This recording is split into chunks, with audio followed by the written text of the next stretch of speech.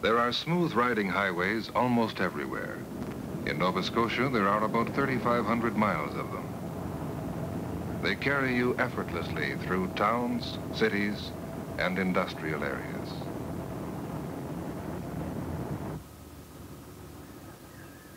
They lead you to historic sites and to popular beaches. They lead you to campsites and to motels. But why hurry on? The lure of a countryside is not always found along its asphalt throughways.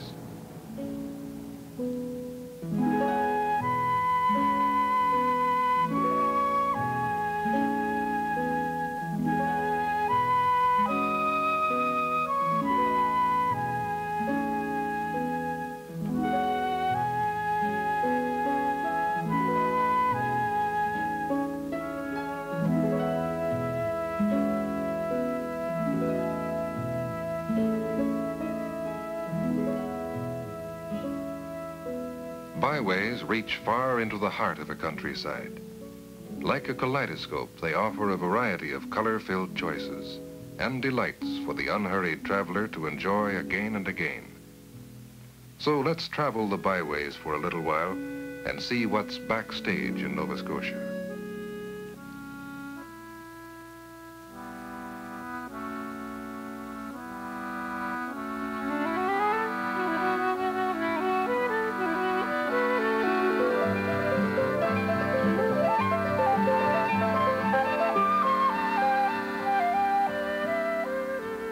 Rivers are natural thoroughfares, sometimes rushing excitedly, sometimes meandering lazily.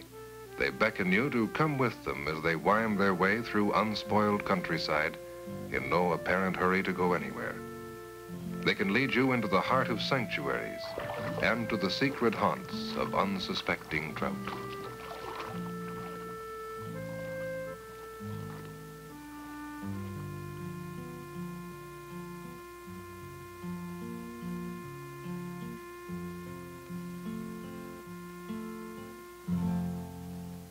Wildlife, startled by intruders in their woodland habitat, watch unseen. Only footprints may reveal they have been there. Just as dinosaurs' footprints, fossils now in sandstone, tell of another era. Life on these shores millions of years ago is written in the twisted rocky formations on the beach and in the imprints of flora and fauna preserved in stone.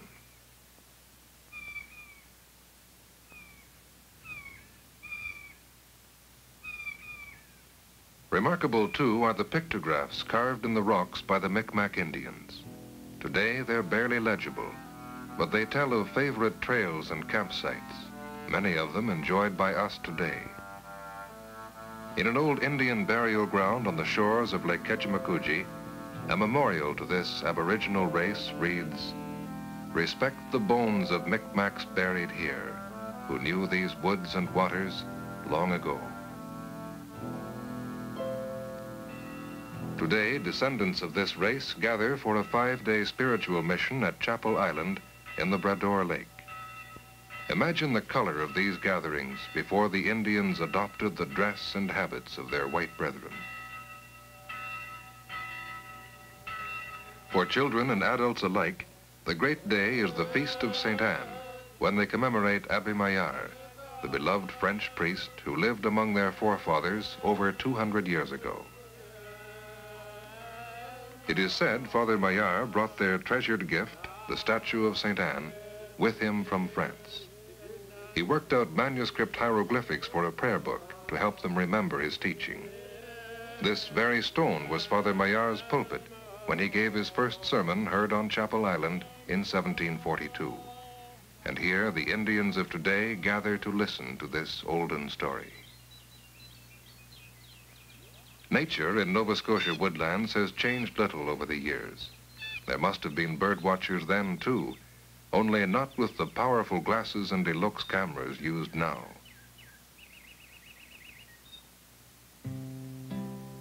To explore and enjoy nature, you naturally turn to the byways, where the vagabond traveler has a choice of campsites and picnic grounds to suit his particular pleasure. From spring to late fall, flowers spread their color lavishly, skirting and sometimes even spilling into ponds and lakes. But don't be misled. This is not nature's handiwork. Neither is this.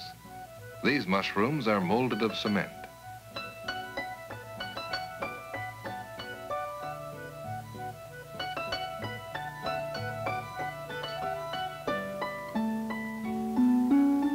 Byways lead to the most unexpected places sometimes, and this is part of a fanciful summer colony reminiscent of fairyland.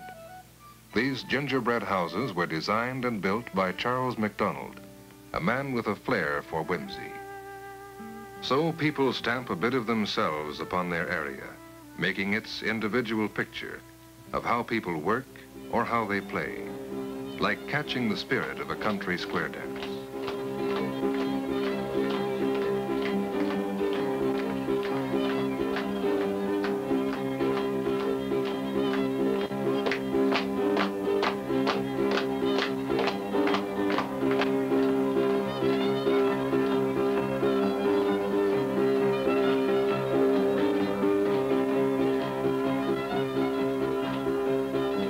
Fun at a country fair, too. At this one, oxen and draft horses, all groomed and prettied up for the occasion, are the entrants and competitors people come miles to see.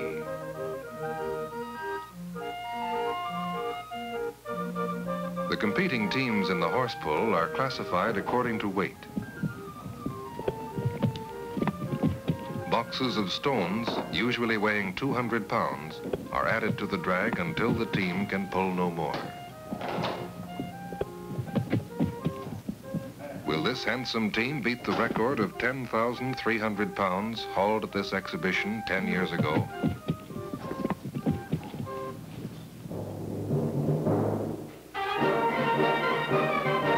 In another part of the province, the Junior Bengal Lancers, known far and wide for their musical ride and other feats of horsemanship, put on another kind of show.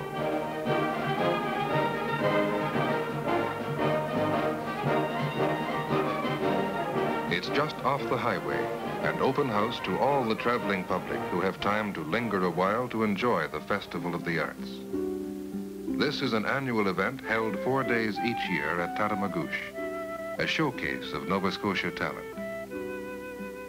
Housed in the roomy schoolhouse or under canvas on the school grounds, provincial craftsmen demonstrate their various skills and display many of their handcrafts.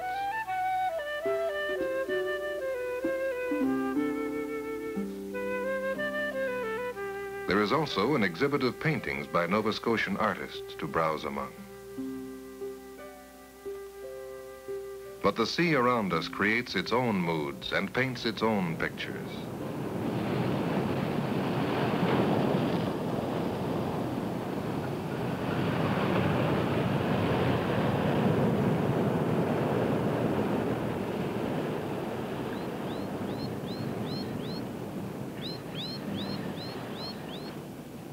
Never satisfied with its handiwork, the sea is continually reshaping the shoreline, making many secluded beaches. Not content with the coast, the sea tangles with the land, extending an arm into the very heart of Cape Breton Island, becoming a vast body of water called the Brador Lake.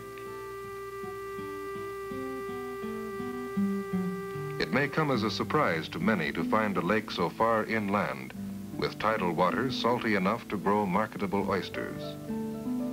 You'll find barnacles and seaweeds too, and other marine life growing there just as they do along the coastal regions. The sea has given each harbor, each inlet and cove its own particular character, and byways lead to a choice of any of them.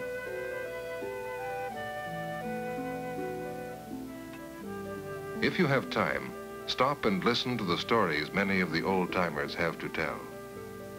Ghost stories, part of the natural inheritance of Nova Scotians, lean toward phantom ships and buried treasures. But stories of haunted houses and bodiless souls are not passed over lightly. One night, 3 friends were having a game of cards in their summer home down by the sea.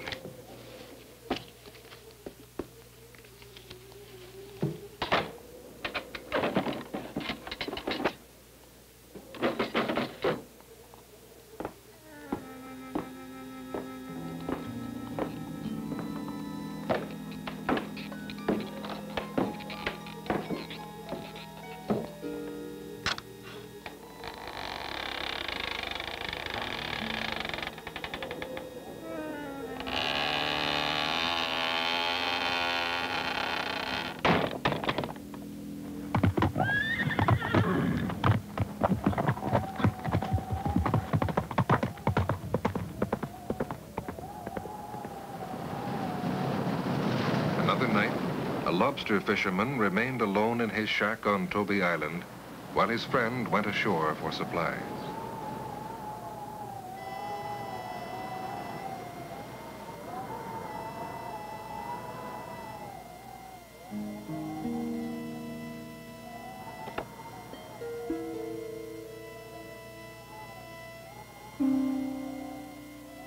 After battening down for the night, the fisherman went to sleep.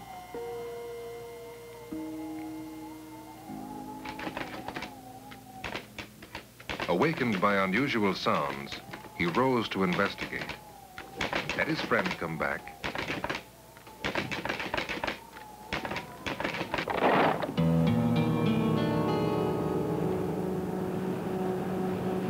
No friend, this. A pool of water and seaweed was all that remained.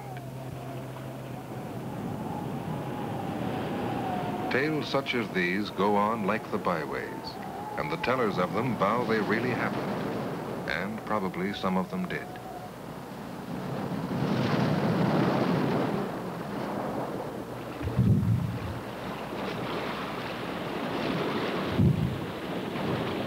The sea has a true story to tell, a tale of gold.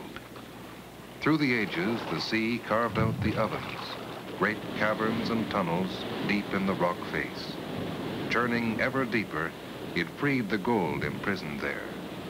And 100 years ago, men came and panned and sluiced the beach sand and went away the richer.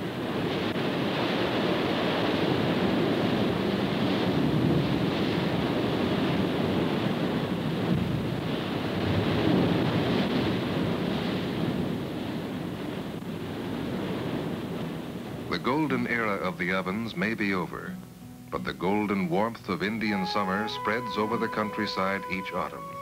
And like a kaleidoscope ablaze with color, the byways of Nova Scotia beckon.